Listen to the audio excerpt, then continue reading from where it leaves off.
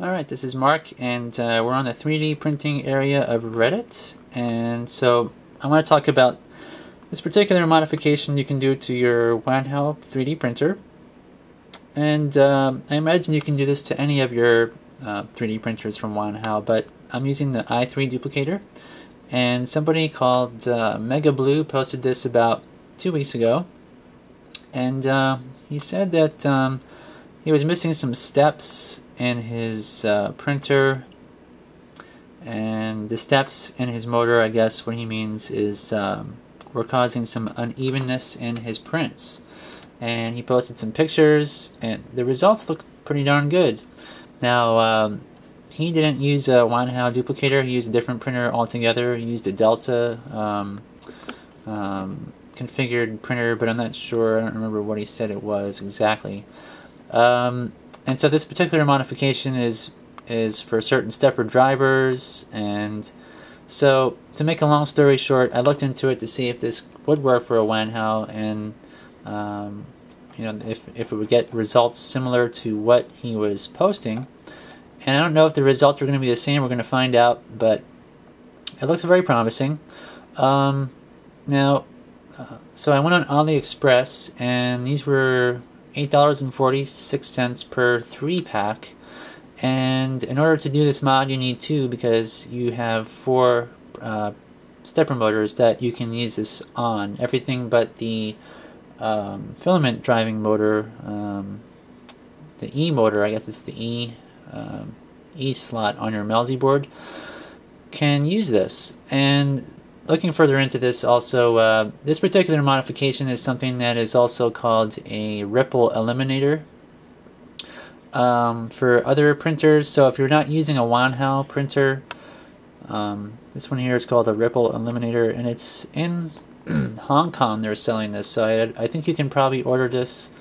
It's from hkmakers.hk, and yeah, it's basically the same thing. It's just it's diodes in a certain arrangement, and according to Jetguy,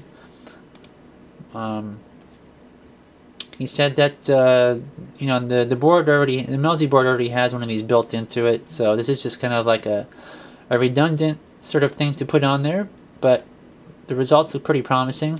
The back of the boards here, you can see, can have your connection wires soldered directly to the board. So you can see here how that's done. It's pretty simple. You've got your one side here where you've added solder, and this is without solder. So you add your solder on there, stick your wire on there, heat it up. Make sure there's no wires crossed or anything like that. So let's go over to my printer, and now it also comes with, each of these comes with some shrink tubing, which you can see here is the appropriate size, and here's the other side, you can see. Now I'm not soldering it in or anything, and the way that they connect is not so great. Let me get my flashlight. They don't lock in place on the board itself. Alright, it'll connect to your Melzi board, but there's no like little sawtooth piece that clips in there where you can click it in place. Let's see if I can. So it's just kind of sitting in there. Now each of these circuit boards also has a number corresponding to the wire, the proper wire. So we have 4 and 4, 3, 3, 2, 2, 1, 1. So there's no guessing, you know, which wire goes where. It's very simple, and they all line up appropriately. Just make sure that when you take your sorry, it's so dark in here. My flashlight in there first.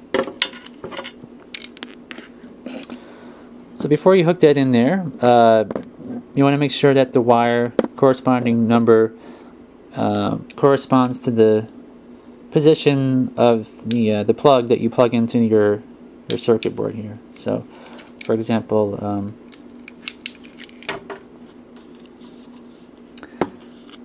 so this red connector goes into the board, and the right side of the connector will go into the right side of that connector there, right? So since all the numbers are lined up, you want to make sure that the right side of this wire connector goes into the right side of the board, and that's the red wire. So each one has a red wire that goes directly down inside, and it always faces to the right. So you can actually reverse that, you know, if you were to, I think you can, let me see. Nope, that's probably the only way you can do it. But on the board itself, you can see it's kind of like a universal plug, so you could actually flip it over and it would still go in. So just make sure that I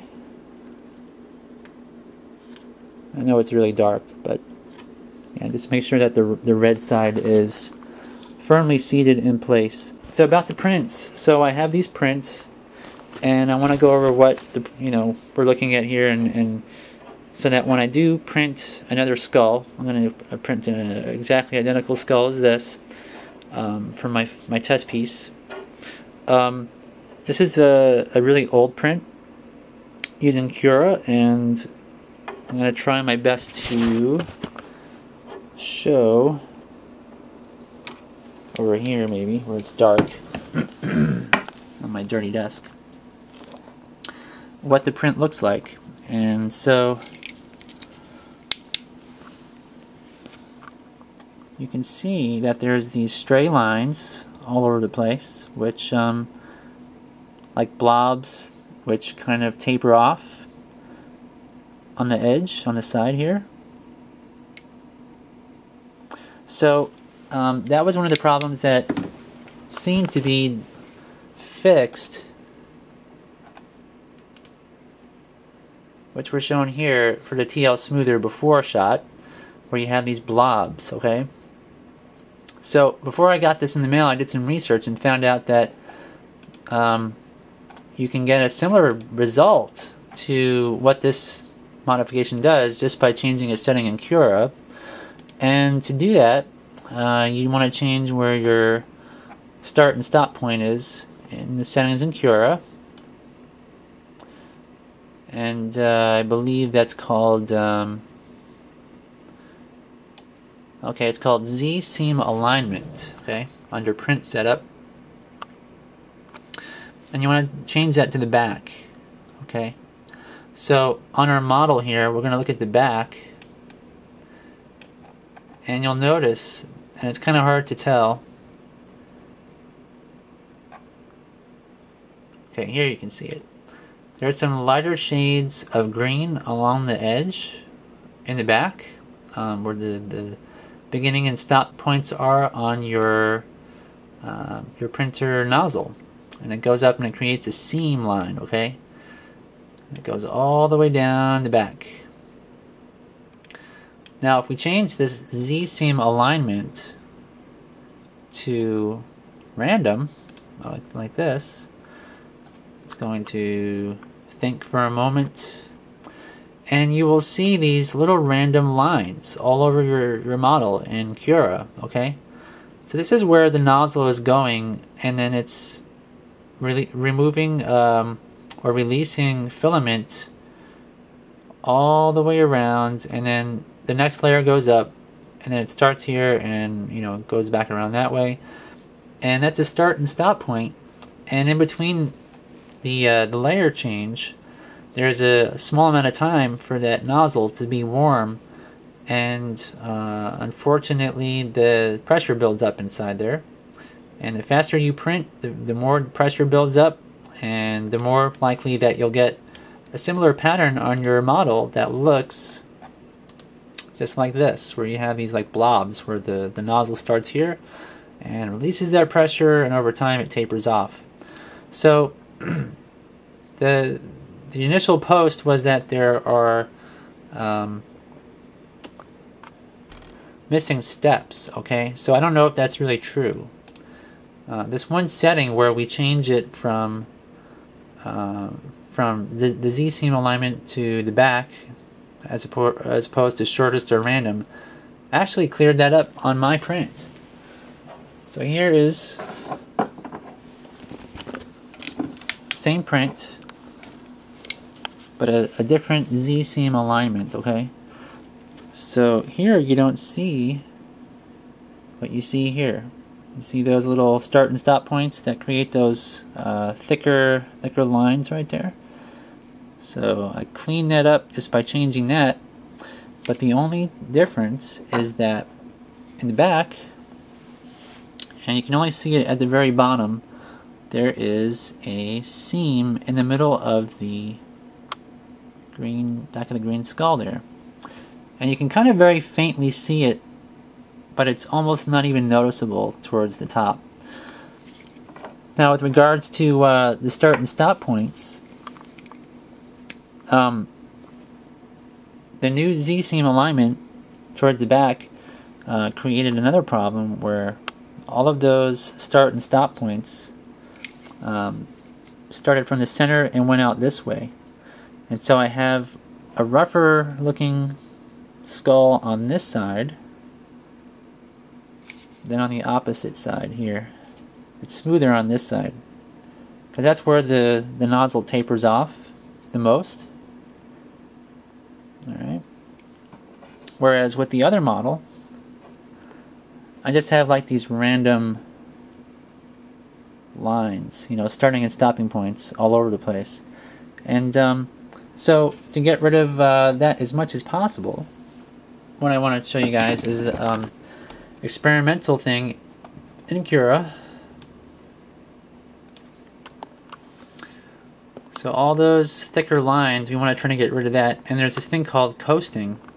So I simply enabled it, and you can see here in my settings, got coasting speed and volume and so forth. That's one of the things you can do. And the other thing is to make sure that combing mode is selected, available, and you want to put it on all. And we've got a travel avoid distance, and we have this Z hop selected, and you can see what I've got there, and that actually helps as well. Now keep in mind that the coasting volume here, which I have as 0.125, that's about the maximum you want to go. So the diameter, which is 0.4 cubed, 0.4 millimeters, so 4 times 4 is 16. 16 times 4, I believe, is 64. But I did the max, which is just slightly over that because I think my nozzle might be too large from repeated use, might be slightly oversized. So I went with 0.125, but that's about the max you want to go. I found that after using that setting, go back to our skulls here, it did actually clean up the print slightly better than my last. So there's less lines, and I also did other things like slow the print down even further. But as far as I can tell, this is the best I can get this print. And there's still these lines, which, like I say, it's hard to probably see on camera. But there's still a little bit of unevenness everywhere. And that's kind of what I'm hoping this modification will address. Turning it on.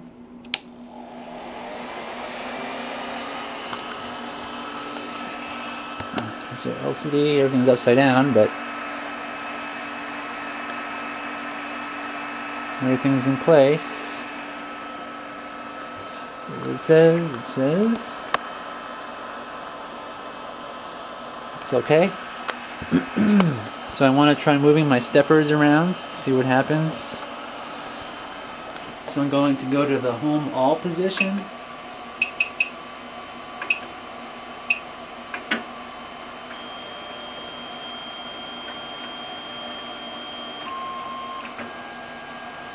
And the steppers seem to work. It's going in the proper direction.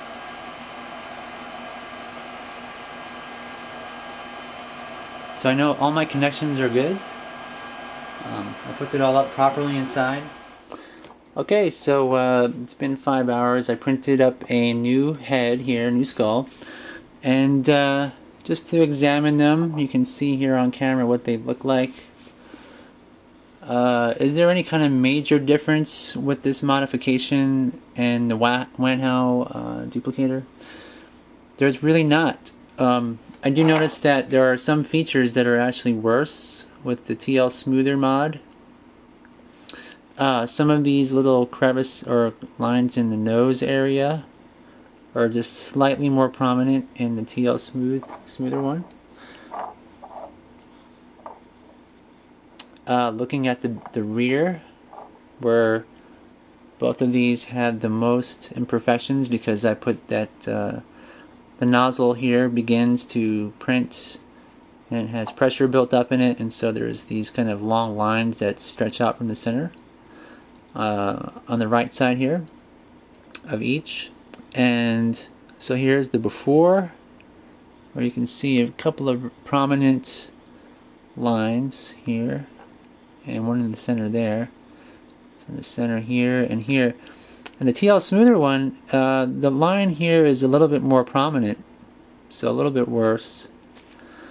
But that said, if you look at the top part of the model, and I know you probably can't tell on camera, this one has a more or less a prominent line that runs about right here in the G code, where I guess a lot of pressure builds up, so there's a little bit more of a ridge.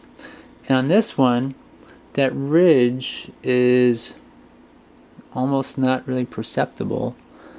It should be around here somewhere.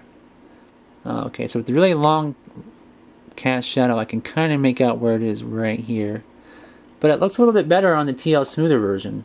So I would say it's about a 50-50, you know, there's no real major improvements. It seems like there's a 50% improvement in areas that are, you know, sort of above the center of the model here. And I think that has to do with the angle that it's printing, where the nozzle is, you know, making smaller and smaller circles, as opposed to in the center, where it's more everything is very vertical right in these parts, like here it's very vertical. So on the top it seems to actually help a little bit, but it's not by much, you know, it's barely perceptible. So I almost really don't notice any improvements. I have to say, I don't think that this mod is something I would suggest for Wanhao users. If you have an i3 duplicator, which is what I used, I would not recommend it. I would more recommend using Cura and adjusting your settings there, making your speed slower for better prints, or you know, checking out the community, seeing what the other mods are being done, and go with that, and skip this mod altogether. Alright, so there's my review of the TL Smoother. Thanks for watching, and good luck with your printing.